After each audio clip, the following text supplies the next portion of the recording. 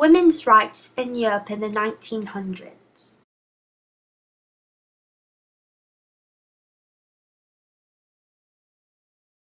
In the Universal Declaration of Human Rights, Article 1 states, "All human beings are born free and equal in dignity and rights. They are endowed with reason and conscience and should act towards one another in a spirit of brotherhood."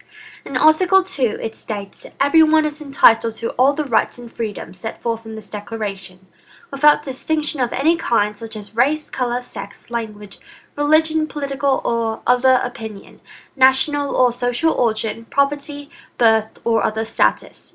So these articles are basically saying that every single person on this planet is equal to each other. We all have the same rights as each other does.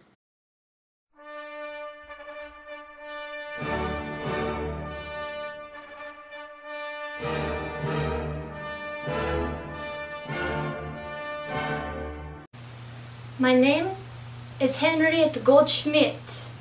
The year is 1877. I am from Berlin. If you do not know where that is, I am from Germany. I am a very strong feminist in my country.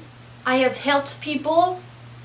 I have helped young women become strong in themselves. We have rised against the men in our country. Sometimes I think we have our city fathers, but where are our mothers? Between 1900 and 1939, women are gradually accepted into universities all over Germany.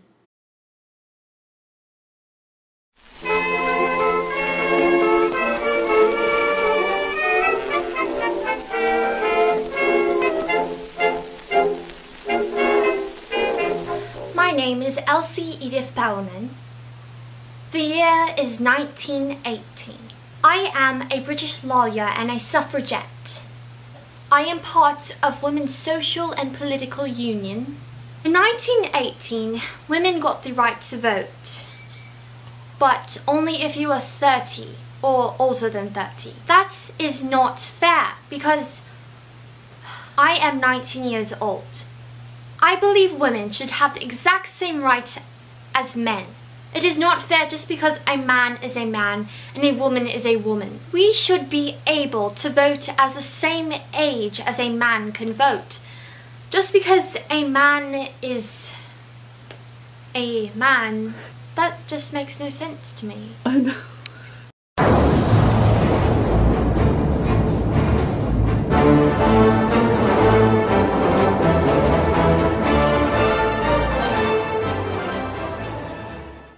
My name is Wim Hora Adema. The year is 1940. I was born in Russia 1914, but I am of Dutch descent. I am a very well-known author, but I am also known for my literature, children's literature.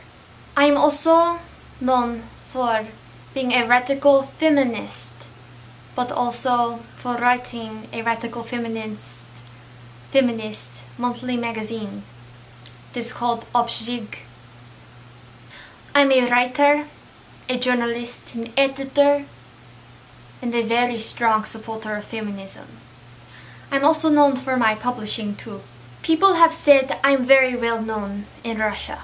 I'm also one of the best known women in Russia for the second wave of feminism. Because I was born in 1914 and women were given the right to vote in 1918, some people question why I am a feminist still after giving the right to vote. Well, when I was 4, I realized that we were not given the same equal rights as men, even though given the right to vote. Men are still given more power than us women in Russia. We just are not treated the same as men. We deserve better. We are men, women. We have the right. In 1905, universities opened to women in Russia. In 1914, married women are allowed their own internal passport, which is an identifying document used by Russia to control and monitor the internal movement and residence of its people. The first Soviet Constitution of Equal Rights, which is also known as Constitution of USSR, is created in 1932. In 1942, women are formally accepted into the military in Russia.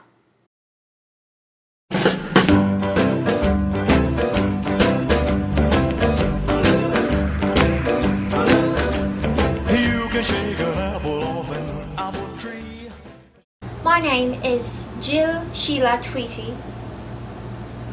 I was born in 1936, so I am 24 years old. I am from Britain. I was born in Britain. I'm a very proud feminist, and I am a writer and a broadcaster. I'm very well known for my column in The Guardian. It's a very well known column if you heard of it. My column is called Letters from a Faint-Hearted Feminist. I produce articles on feminist issues because I'm a feminist. The Custody of Infants Act of 1839 gave women the right to petition the courts for custody of a woman's own children up to the age of 7. And it also gave a woman the right to gain access of the older children she gave birth to. The Matrimonial Causes Act of 1857 was an act that was created to establish a model of marriage based on contract rather than sacrament, and this act was reformed, or it reformed the law on divorce. The Sex Disqualification Removal Act was created so that a person of any sex shall not be disqualified by sex or marriage.